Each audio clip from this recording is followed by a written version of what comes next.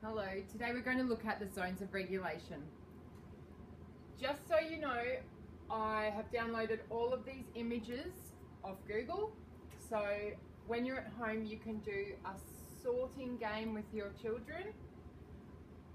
And we're going to go through the zones and give you some ideas of things that might help you and help your children get back to the green zone.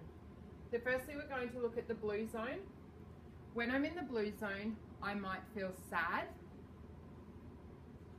sick, or tired. Some activities that might help your children get from the blue zone to the green zone is to watch a movie, read a book, have a rest, or get a hug. When we're in the green zone, we are happy, calm, and ready to learn. Some things to help remain in the green zone are some fun learning activities and play-based activities.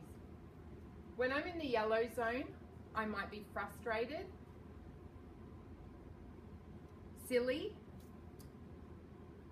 or worried. Some activities that might help me get from the yellow zone to the green zone are going for a walk, going for a ride, or listening to music. When I'm in the red zone, I might be very angry.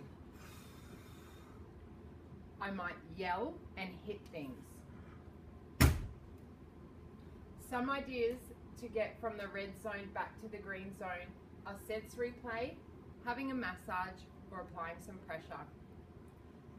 These activities are just examples. Each child is different, but knowing what things support your child to get back to the green zone are going to help them self-regulate.